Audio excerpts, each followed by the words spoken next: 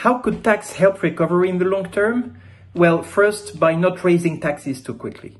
We need to be very cautious, we need to be patient, the pandemic is still around, the risks are looming, and what is important is the stimulus, is recovery. And tax should be used to help workers, to help all the players in the economy to make sure that we have recovery, which will be the best way to pay the debt back. Now, in the longer term, I think the crisis is an opportunity to adapt the tax system to the new realities. What are the new realities? Capital income plays a bigger role than ever in the economy. Better tax capital should be the answer.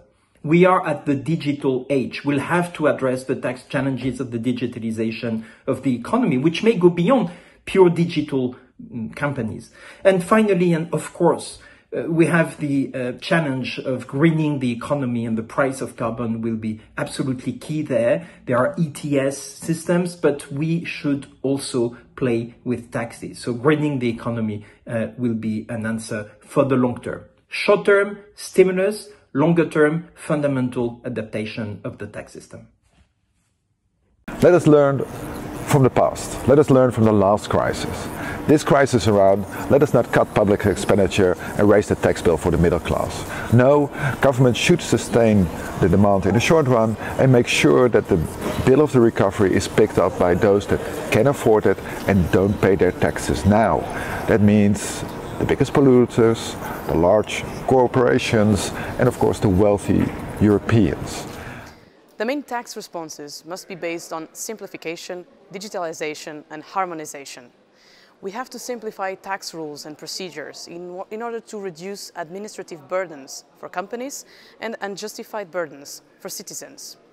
We have to modernize our tax systems and reform the VAT rules in line with the challenges that come with digitalization. Finally, we have to continue to harmonize national rules to promote fair competition and combat fraud in a more efficient way. COVID-19 is having and will have a huge impact on the economy. It is time to help the industry and the employees, and this is being very costly in terms of public finance. The tax response to the pandemic should be based on 3 pillars. First, we need excessive profits taxes on those multinationals that have reaped extraordinary profits during the hardship of many. These profits have to be calculated as a share of the global profits and not on some fantasy figures declared by local subsidiaries. We need, second, a wealth tax to make sure that the broadest shoulders contribute. In times of economic recovery, imposing new taxes and compliance costs that goes along, it's not a good idea. Instead, the focus should be on taxes that previously haven't been collected. First of all, VAT and customs duties on goods coming from third countries. We do believe that the priority should be to implement as soon as possible any tax credit, tax regime which can help to reboot the production and accelerate the transition on a green business at the level of the European Union, such as R&D tax credit, tax innovation, specific tax regime on patents. In the crisis, we support business cash flow and employment through accelerated refunds, wage supports and targeted relief.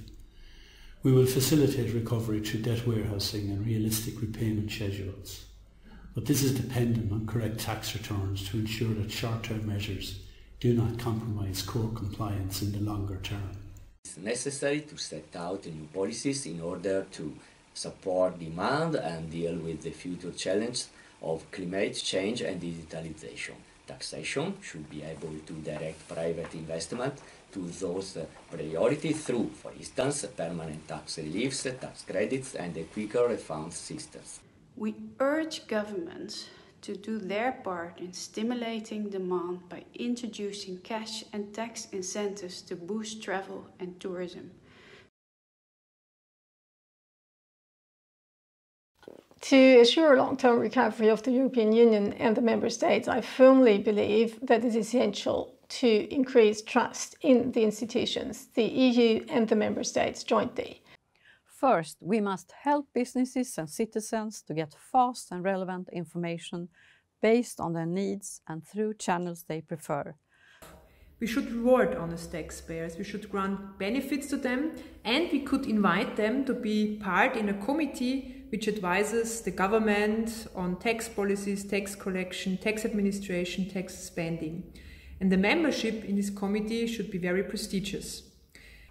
Europe has done a great job in mobilizing billions to face the COVID-19 emergency.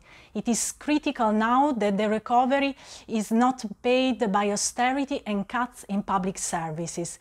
We need to keep combating unfair tax competition between the member states and to ensure that every taxpayer, every business and every individual pays their fair share.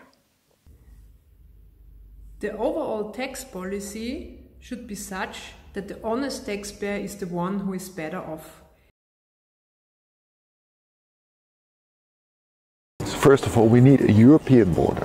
That means that if profits are shifted in the form of dividends, royalty payments, of interest outside the EU to low-tax third countries, they are taxed upon departure. The second thing what we need is an effective minimum corporate tax rate so that the big corporates pay their fair share to society. It means that be sure that each company which are doing business in Europe are paying the right amount of tax, and be sure that everybody is paying the same level of tax to have a fair competition between each business. And we need third, transparency to underpin these measures by having public country-by-country reporting voted under the German EU presidency and by ensuring public statistics on automatic information exchange. We should focus on bad tax jurisdictions within Europe, so of other European member countries, and not on outside or third-party countries to avoid the perception that European member states are hypocrites.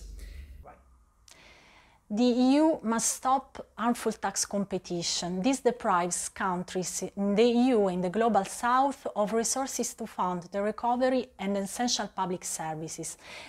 Having said that, I think we should focus on the code of conduct. We should try to make it publicly known, broadly discussed, and maybe at a later stage also link specific benefits to countries or businesses which comply to this code of conduct.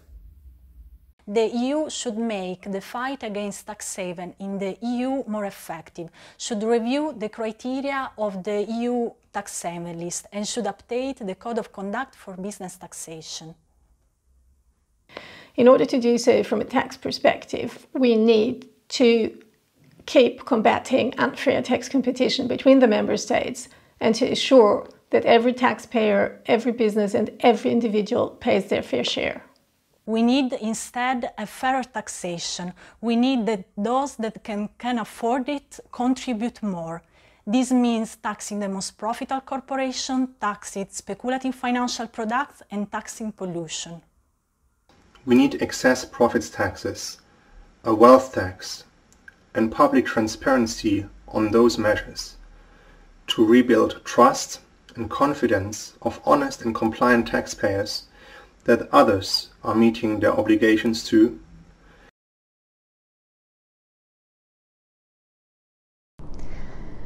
We welcome the intention of the European Commission to modernize the tax system and lower the burden, especially for companies that run their activities cross-border.